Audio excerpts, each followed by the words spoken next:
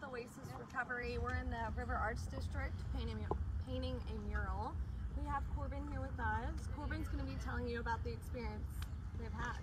Yeah, Lindsay, so whenever we got out here this morning, there really wasn't much to look at on this wall. It was very beat up, dirty, dingy, but we came together as a team to totally transform it into something that's beautiful, and it kind of is a symbol of rebirth, if that makes sense. And even though we're not completely done yet, the final product's gonna be absolutely gorgeous.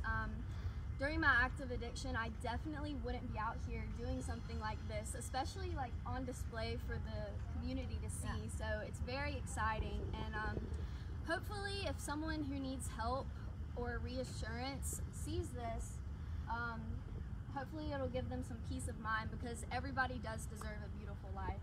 Yeah, absolutely. Well, we're really excited to see how this turns out. Everyone's been working really, really hard. I'll be sure to post videos of the finished product. Everyone have a great day. Thank you.